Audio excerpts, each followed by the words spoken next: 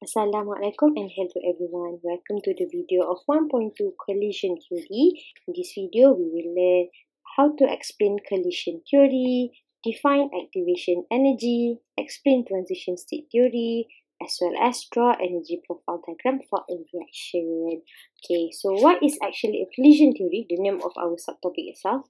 So collision theory is the theory to explain the rate of chemical reaction. Okay, so we have learned previously that rate is equal to change in concentration over time. Okay, but then the collision theory is based on two ideas, which is the first one, the molecule must collide to react. So our reactant must collide to form our product. And then, okay, when it collides, the collision involved must be the effective collision. Okay, so that's why here we have rate is directly proportional to number of effective collision. Okay, remember the collision must be effective. If it's not effective, it won't form our product. But it is inversely proportional to time. The same goes to the formula of our rate lah. Rate change in concentration divided by time. Okay, so when we talk about effective collision, okay, effective collision is actually a collision that leads to the formation of product. And what is the requirement for effective collision? First one is that the molecule must collide at correct orientation. So for example here, when here we have our reactant on the left hand side. So first, when it undergoes effective collision, it will form a new product. But then if it's not effective collision, it does not collide at the correct orientation.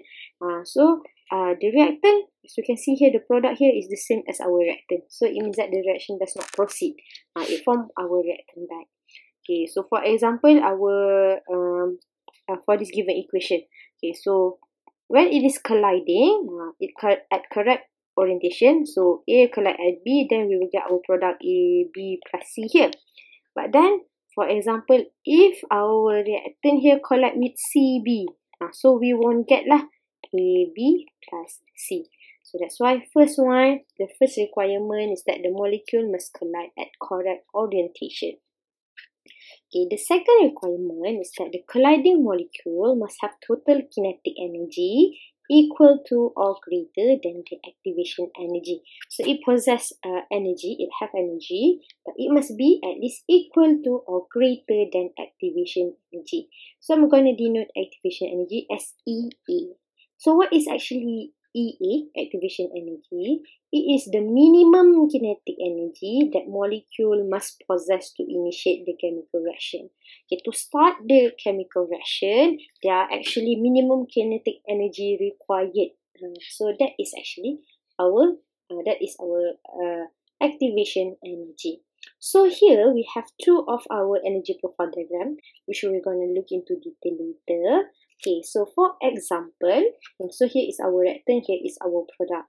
Okay, so before the reactant change to product, it must undergo this one here.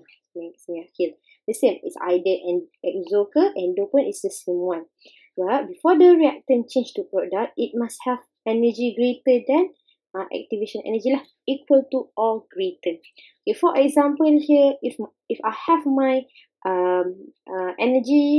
activation energy here is actually 50, but then the energy of the molecule here is actually 40 kilojoule, but here is 50. So it does not meet the activation energy, so the reaction cannot proceed. So okay, when we're talking about the collision of the molecule itself, the molecule must have energy greater than activation energy. Okay, so to summarize here, collision theory is actually talking about the rate is directly proportional to number of effective collision, and the requirement for effective collision is that it must collide at correct orientation, and the kinetic and it must have total kinetic energy equal to or greater than activation energy. Okay, now let's look on page 18 about transition state theory.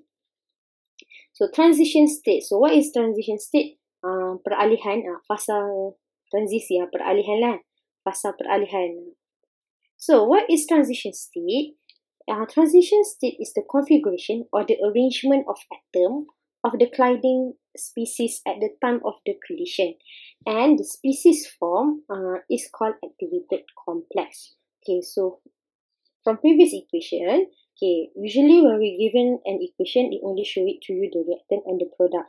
But before our reactant change to product, it will undergo transition state. So transition state here, this is what we define as activated complex. This species, this one we call it as reactant. This one is product. Okay, this one we call it as activated complex. Okay, specifically look at this equation. Originally, we have our CO gas and NO2 gas. Okay, so that is the start one. Okay, at the transition state, here it's colliding, and we can see here is my activated complex. All of it is combined. Okay, and then my product, so we can see because here we have our effective collision between our carbon and oxygen.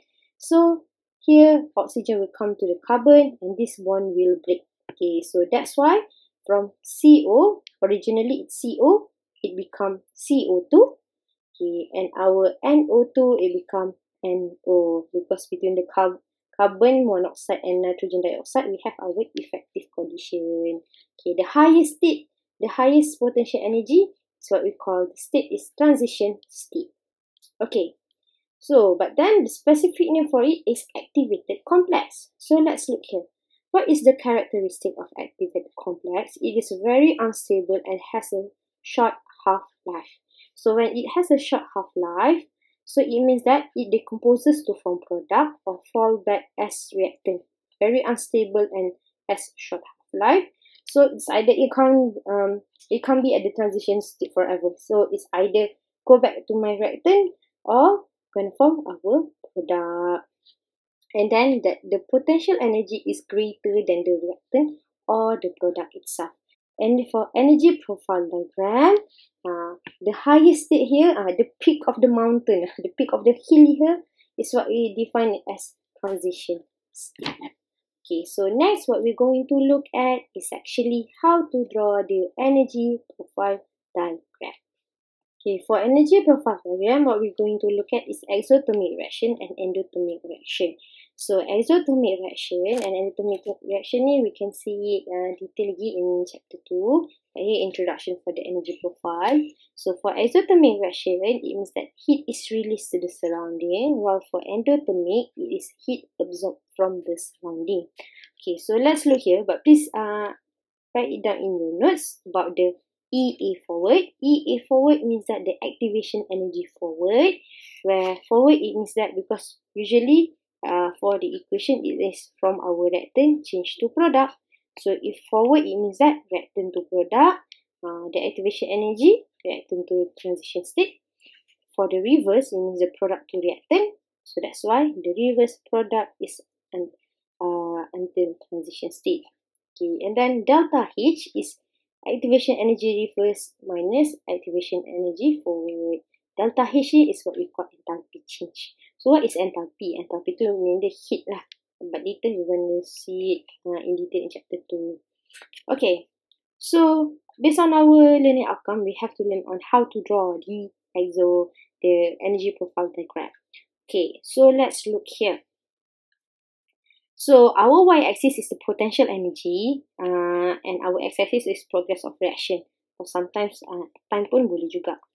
Okay, so what happened? Okay, at the start of the reaction itself, it must be at the start of the reaction, what we have is actually our reactant and the end of our product. At the end, it's actually our product. So here I'm going to write down is my reactant and this is my product. So we have our reactant and product. Okay, next what we're going to fill in is actually remember about our transition state, the highest state tu kan, before our reactant change to product itself. So here is my transition state. So we have our reactant, our transition state and our product. Okay, next is actually we do have 3 more. So what we're going to fill out, we're going to fill out by activation energy forward, reverse, as well as my delta H, enthalpy change. Okay, so for my EA forward is actually from reactant to transition state. So from my reactant ni to transition state. Okay, so which arrow? Is it the green one, blue one or the red one? Okay, for the reactant to transition state, it's here. Okay, so here is my EA forward. And next is EA reverse. So for the EA reverse is from product to transition state. So we have here is between reactant and product. So here is between transition state and product. So here is my EA reverse. The last one, okay, what should we write it down? So here, delta H is EA reverse minus EA forward. Okay, that is the formula for the calculation. Okay, so what we have left is here our delta H. Here is my enthalpy. Enthalpy, or it's fine if you want to just write down it as, label it as delta H. Okay, so this is actually exothermic reaction. Okay, for exothermic reaction, is heat released to the surrounding. Okay, so what happened here at the start of the experiment? Okay, when T is equal to 0, the energy is higher lah because heat is still in the system itself, but once it is released, it is lower. So that's why the shape will be like this. Again, transition state is the highest. EA forward, reactant to transition state, reverse, transition state to product. Okay, and then for this one, for exothermic reaction, delta H will be negative. Okay, so that is actually for my exothermic. Next, let's look for our endothermic. Okay, so for our endothermic, it is heat absorbed from the surrounding. Okay, but the shape will be different. Okay, because when heat absorbed from the surrounding, at the start of the experiment, kiranya energy dia lower lah. Once heat is absorbed, it means that the energy will be higher. So that's why here is my product. Okay, so here is my reactant, my product, and don't forget my the highest one, the peak here, transition state. So next, what we're going to look at is between these three. So EA forward, reactant to transition state. So here is my transition state. Okay, so here is my reactant. So here will become my EA forward. EA reverse is where the product change to transition state. So product here, transition state here. So this is my EA reverse. And last but not least, what we have left is actually delta H. And when we count it, what we have is actually delta H is EA reverse minus EA forward. We get a positive value. Okay, so here is just an introduction to draw the exothermic and endothermic reaction. Next, we're going to look at the examples where the value is given, so we have to draw it. So, example 1, for the reaction A plus B equal to C plus D, the enthalpy change is 21 kJ per mole. So, this is my delta H. And then, the activation energy forward is 84 kJ per mole. So, I'm going to extract the information first. This is what I have. But then they ask you to sketch the reaction profile of this reaction. Okay, to sketch the reaction profile of this reaction is either exo or endothermic. Okay, the value given here, okay, before you're going to draw it, first check whether you have your delta H. Delta H is given, so you can know it straight away. It's a positive, so positive, it is endothermic. Okay, so what I'm going to do is actually I'm going to draw this one, and then I'm going to draw my shape here. So this is my shape. We knew that this is my reactant, this is my product, so this is my transition state. But for this given example, the equation is given to you. So this is my A plus B, here is my C plus D, here is my transition state. So this is the reaction profile, but then we have to include as well our EA forward, our EA reverse, and our delta H. So what we're going to do first is EA forward is the reactant and transition state. So between the reactant and transition state is what we call our EA forward. Okay, so this next step what we're going to do is actually my EA reverse from my product to my transition state. So from my product, so here is my product, so here is my transition state. So I'm going to label it as yang sini pula EA reverse. Next step, what we're going to do, the last one is my delta H. My delta H is actually between my product minus reactant. The other way of looking delta H is product minus reactant. So here is my delta H between our product and reactant here. Okay, so that is actually the reaction profile diagram. Okay, so next is actually The question is, what is the activation energy for the reverse reaction? So how we're gonna do it? So we're gonna calculate using this formula. So there is actually a correction here. So what I have written down is actually delta H is activation energy reverse minus activation energy forward. So it's supposed to be the other way around.